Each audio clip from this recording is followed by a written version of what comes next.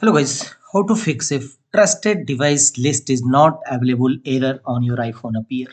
And to fix this issue, the first workaround is tap on settings, tap on your profile icon, and first tap on sign out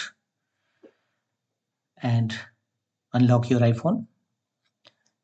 And after sign out,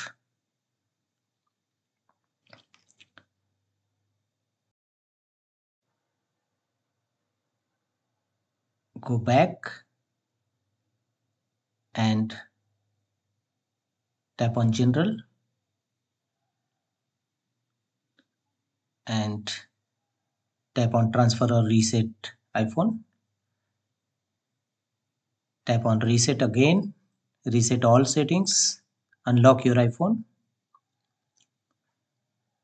tap on reset all settings, and after that restart your iPhone and again sign in, which you have earlier signed out. Again sign in, tap on your profile icon and sign in your iCloud